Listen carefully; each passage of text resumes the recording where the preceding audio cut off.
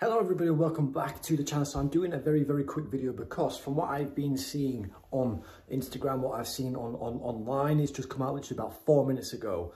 There was obviously reports that Amiri wasn't going to be joining Leeds United due to some personal reasons, and yet again there has been a huge twist in the whole saga between Leeds United and Bayer Leverkusen and the player himself.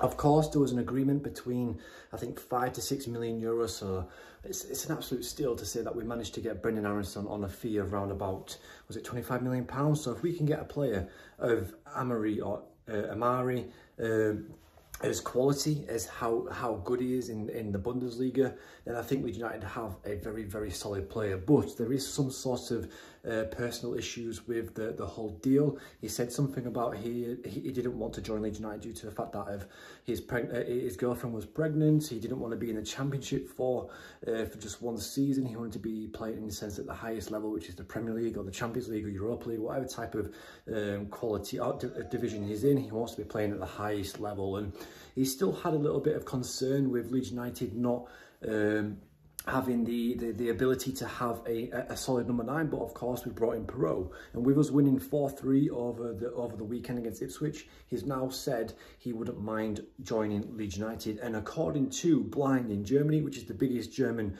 news article outlet out there, he is now flying over to Elland Road to undergo a medical. So let's just keep this one as a pinch of salt, because I don't know how reliable this source is, but MOT Live has come and said it. Leeds Live has come out and said it too. So if you want to go over there and read the article yourself, then that's up to you. But yeah, according to these types of reports, according to the German outlet, he is on his way over to Elland Road right this second. But anyway, guys, I just wanted to give an update on the situation. There's a lot of rumours going around. There's 5 days less now of the transfer window, so hopefully Leeds United can bring in and be aggressive on the last few days. But anyway, guys, thank you so much for watching. Make sure you like the video as well so it gets spread around for everybody else to see. Hey guys, thank you so much for watching, and I'll see you in the next one. Peace.